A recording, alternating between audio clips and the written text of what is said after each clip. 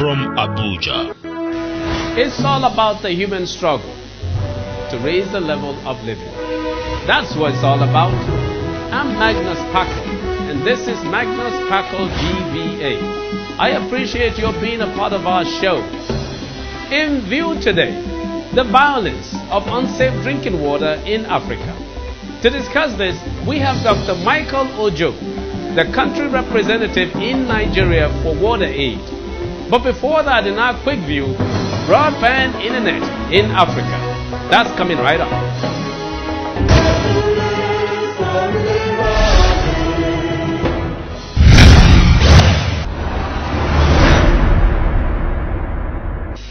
Africa has the least broadband internet penetration in the world, with a penetration rate of 15.6% compared to the average global penetration rate of 34.3%. According to the World Internet Statistics, Nigeria has the largest number of broadband internet users in Africa, with an estimated 48.4 million users. Egypt has the second largest, with an estimated 29.8 million users. Morocco is third, with an estimated 16.5 million users. Kenya has the fourth largest number of users, with an estimated 12 million, while South Africa has the fifth largest number of broadband internet users, with 8.5 million users. However, please note that these numbers include mobile phone broadband access. The numbers are spectacularly lower among African countries compared to advanced economies when considering just fixed broadband. According to McKinsey & Company, a 10% increase in broadband internet household penetration increases a country's GDP by about 0.1% to 1.4%. Also, Bose & Company, another global management consulting firm, has stated that a broadband internet penetration of 10% or higher in 1 year can increase labor productivity growth by 1.5% over the following 5 years. According to a Gallup survey, only about 20% of households worldwide have access to the internet at home. However, the number is said to be correlated with the advancement of a country's economy. Countries with a GDP per capita of more than $25,000 had broadband internet access of up to 80%. Countries with less than $2,000 in GDP per capita were found to typically have less than 5% broadband penetration among households. There is increasing popularity of broadband internet in Nigeria. However, Nigeria still needs some critical infrastructure to meet up with up-to-date internet technology demand. Although internet-enabled smartphones are helping to make up for deficiencies in broadband internet penetration in Africa, the high cost of these smartphones, as well as the high cost of the data plans, continue to limit appeal. Mass appeal, that is. The internet has completely changed the way global business is done. Therefore, in Africa, the evidence of urgent attention needs to be visible to give confidence that Africa is acquiring the information and communication technology needed to be competitive in global business. Still in view, water challenges in Africa. But up next in our Hidden Economics, high-heel shoes as economic indicators. Stay with us.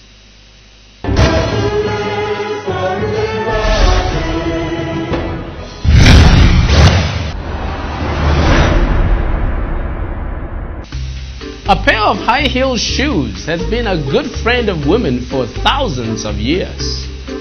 According to economists, the color of women's clothing and the height of women's shoe heels have an interesting relationship with the economic cycle. From hemlines to lipstick, female fashion trends have long been seen as indicators for the economic situation. Indeed, if you want a good economic indicator, just start looking at what women are wearing. The brighter the colors and the higher the heels, the worse the economy is. Modern high-heel shoes reappeared in the 16th century, precisely in 1793, when Marie Antoinette, the wife of French King Louis XVI, went to the guillotine to be executed wearing a pair of brilliant high-heel shoes. The advantage of the tall look, style, good body posture, good-looking legs that the high-heel shoe brings is essential when the economy is slow and you want to be chosen ahead of the bunch for the job. And even when not looking for a job, we want to keep you if you look so good.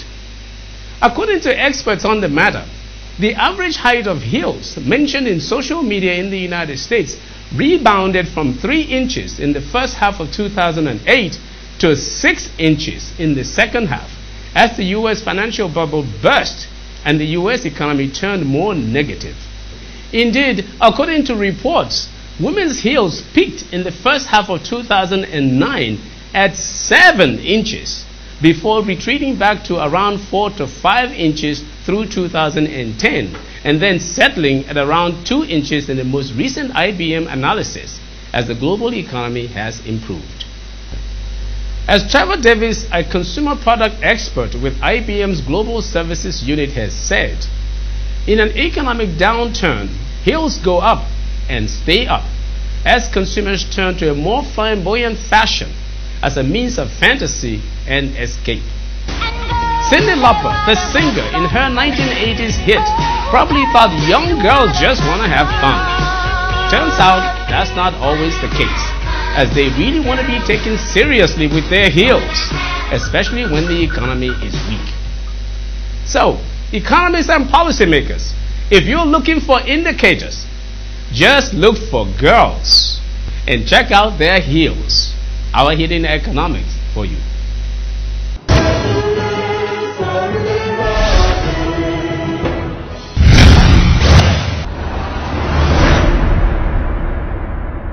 In Africa, the struggle for access to clean drinking water is indicative of how water scarcity leads to the stalling of human progress. It is an issue that touches all aspects of development, including health, education, agricultural productivity, peace, and opportunities for women and children. Related to this is the importance of sanitation for economic development. To discuss this important subject, we have with us Dr. Michael Ojo, Country Representative for WaterAid Nigeria. Dr. Ojo was previously Head of Transport and Environment at London Councils. Please join me in my discussion with Dr. Michael Ojo.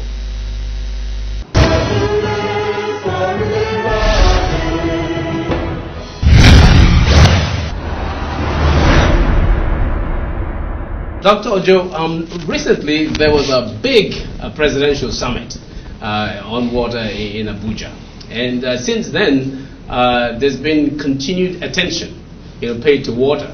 What really is the water situation in Nigeria today? There's a simple answer to the question, which is water situation in Nigeria is improving slightly.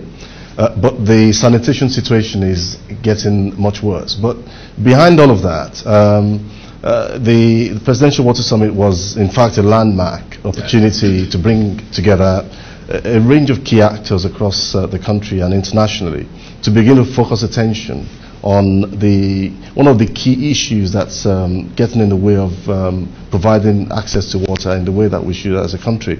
And for me, there are about 5 things that came out of the summit, which are issues for the future. And you won't be surprised that the very first thing is about funding. And the summit itself was actually looking at how to bring in funding into the water sector.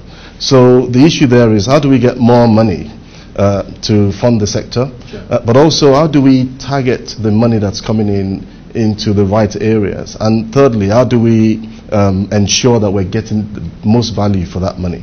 The second issue which came out of that summit was actually looking at the national regulatory and the policy framework, which exists on paper but hasn't been signed off for many years, which means people are working to something, but it's not an agreed plan. And so the need for us as a country to actually resolve this issue and have a national legislative framework around water and sanitation and hygiene that people can work to and actually invest in Again, the issue of the water sector generally, and the lack of coordination within the sector. So we as international partners are doing some work. Central government is investing heavily. Other people are investing in different ways, but coordinating all of that together into a proper cohesive plan is one of the areas that's lacking. And beyond that, also looking at how WASH, that's water, sanitation, hygiene, relates to other areas like health and education and the wider environment. Because if we're able to address the lack of access to water and sanitation and hygiene, then we begin to address the drivers of some of the costs that go into health service provision, and also open the opportunities for more children to be able to attend school. I borrowed this term, structural violence against the people from Dr. Jeff Dumas of the University of Texas at Dallas. Now he talks about the fact that we have accidents on our roads and there's violence against the people, but he said that there's even greater violence inflicted against the people from lack of access to safe drinking water and from sanitation. Exactly. Because he looks at the number of people that die from road accidents, and he says you have an equivalent number of people also dying, especially as you said, from simple things like diarrhea. Chelsea Clinton was here, I think was last year, talking about safe drinking water and all of that, and she said it was regrettable, that it was unconscionable, that in this day and time we were losing so many people, we were just having so many people still die from diarrhea. Are we the worst in Nigeria compared to other African countries? I think before answering that question directly, I really just wanted to underline, the introduction that you gave there. Like you said, we call it an avoidable crisis. It's a crisis that really can be avoided with the right political will and the means put behind that, so the right investment. And Nigeria is a big country. Nigeria has a population variously put at between 160 million and 180 million. So anything that is wrong in Nigeria creates a problem for sub-Saharan Africa. So when I talk about the impact of lack of access to sanitation and clean water in Nigeria, and the economic impact and the social and health impact, it represents half of the problem in West Africa and a quarter of the problem in sub-Saharan Africa. So for us as a region to to meet our Millennium Development Goals around water and sanitation, Nigeria has to meet its goals on water and sanitation. Otherwise, it doesn't work. So Nigeria per capita is the worst in Africa, and this is a problem that we really need our leaders to wake up to, because children especially are needlessly dying. Our women are having productive years and days taken off them for a reason that is totally avoidable. Totally avoidable. On that, as you just said, I was privileged to serve in the government, a few years back, and then I would hear that we had 60% access to safe drinking water. This was back in the early 2000s. And today, we're still at about 60% access to safe drinking water. But my problem is, when I hear that 60%, what are they counting? Are they counting the people that have their own boreholes, people that are providing their own water, or are they counting water that is coming from water board? But where's that 60% from? That's a really good question. The 60, going back a few years, figures might have been bandied around, and I guess that would be what people estimated at the time. Now the basis for the estimation I am not sure, but we have current estimates which attempts to include all of as comprehensive as we can make it, the data that's available to us. And so for now, Nigeria has moved from 58% access in terms of water to about 61% as in terms of the 2013 current figures that we have. But like you rightly said, that represents all access, including what government provides and what we as individuals provide for ourselves. So this 61% that we're talking about, that's actually made up of about 10% of government provision in our urban centers and even worse in the rural areas where it's less than 1%. So the majority of the access that people have is where people have provided water for themselves. And this begins to speak to an increasing problem that we're seeing in our urban centers. Are they testing the water is normally, we call them improved sources of water, so they're safe. Okay. They're safe for people to use. Most people provide for themselves, and they will make sure that the water is safe. I always think that in Nigeria we lay so much at the footsteps of the federal government, at the doorstep, I meant to say, at the doorstep of the federal government. That, it seems to me, it only seems to me, and you are the expert in this area, that for something like this, we should have community responsibility, provincial or local government responsibility, state responsibility, and then federal government responsibility. But it seems to me that what happens is federal seems to take over everything. Is that the way? Is that the best way to have it done? Is that how it's done, say, in the UK? The way it should be, because provision of water, infrastructure, and access is a government responsibility, and how government manages that is then it's a different issue. But government should recognize its responsibility to provide access to water and sanitation for its citizens, and people should demand that. I mean, that really is a right that they should demand. It's not free, but the provision should be made. So government has to devise a way of bringing funding in from the private sector, of coordinating the funding that's coming in from people like ourselves and bigger players, like the institutional funders who are doing a lot of work in Nigeria, and find a way of managing that investment and ensuring that the sector is properly coordinated. But that relies on government also setting out what its plans are. So a lot of promises have been made. We want government to really keep the promises that they've made. Stop making any more. Keep the promises you've made in terms of funding, in terms of coordinating the sector, in terms of putting the right framework in place, in terms of ensuring that the other people who are bringing money in are properly coordinated on the amount of investment that government is able to bring in, and how it is able to encourage private sector investment to come in. So it is possible, very difficult. How can the private sector come in? Why is the private sector not in the picture right now? Because the environment is not conducive for that. In terms of? Because there is no regulatory environment that provides them a clear set of guidance or rules about what government wants to do. There's no plan that shows them where the government wants to be in about 20, 30 years' time. And when you want to put in private sector funds into an endeavor, you really want to be sure that the policy environment is stable and the investment is potentially unsafe. Now, to wind up here, what would be your final thoughts on water and sanitation that you would want our viewers to take away with them? I think the key thing, the key message is the way that where we are as a nation in Nigeria is a tragedy, and people can actually bring money in to help government to fulfill the requirements of providing the access to water and sanitation. Government needs to keep its own promises in terms of the funding that goes into the sector, in terms of making sure that the sector is properly coordinated, and we have a regulatory framework that people can buy into and can work with, and also really focusing on sanitation, because for us that is a major crisis.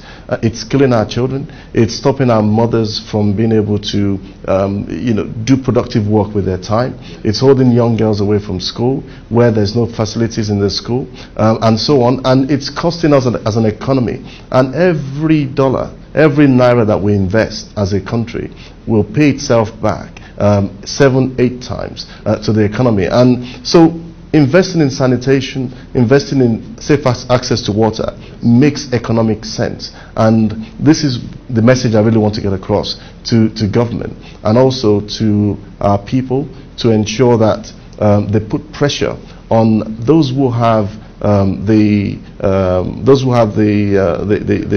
responsibilities over them, to ensure that they provide the services to them, because it's a right that every Nigerian should have access to. Wonderful.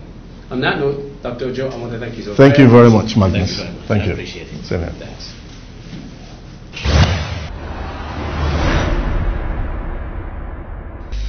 Worldwide, around 1.1 billion people lack access to improved water sources, and 2.4 billion have no basic sanitation.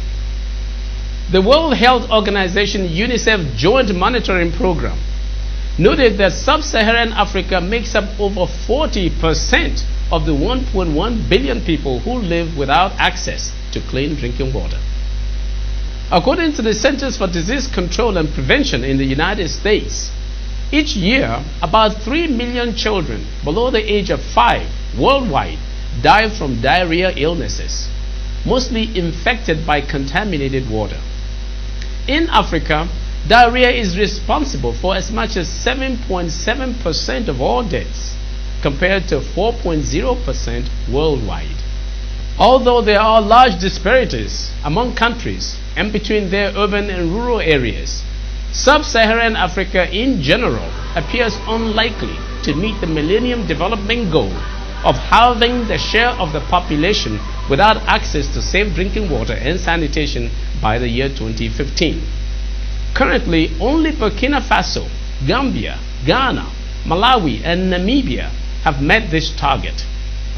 Nigeria is ranked as the 114th country in terms of access to potable water and sanitation. So we can see that unless Nigeria is able to combat its water and sanitation needs, it could be impossible to achieve success in other pressing areas such as economic empowerment, good health, and food security by 2015. It is well known that the average Nigerian depends on water from boreholes and wells for their drinking.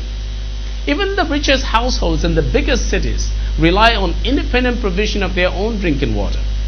And it is not clear how safe some of the boreholes actually are. As often, there are no real tests done to ensure that the water is free of heavy metal or other contamination. Nearly half of the world's population depends on groundwater, often known as the invisible resource, for drinking water supply and for other uses. We have to try not to degrade our groundwater by polluting our aquifers. We must recognize the importance of groundwater resources and the implications of not managing it well. We need water not only to drink and to wash our bodies and property, but also to cleanse the earth and keep it enriched for the future. Water is life. I'm Magnus Paco, and that's my view.